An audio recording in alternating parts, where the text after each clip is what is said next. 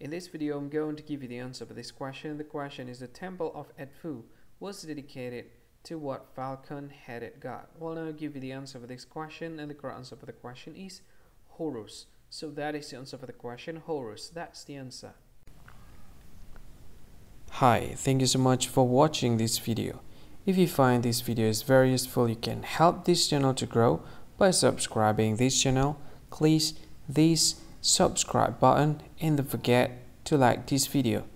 And if you find this video is not really good, or you don't really like this video, or you kind of feel that it's a little bit offensive or something like that, you can click this one, dislike button. You can do that anyway.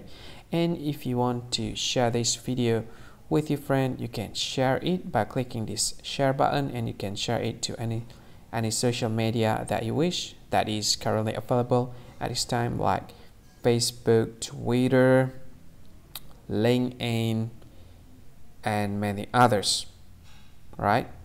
And if you want to add this video to your playlist, you can click this one. You can watch this video later, and you can find more options by clicking these three dots.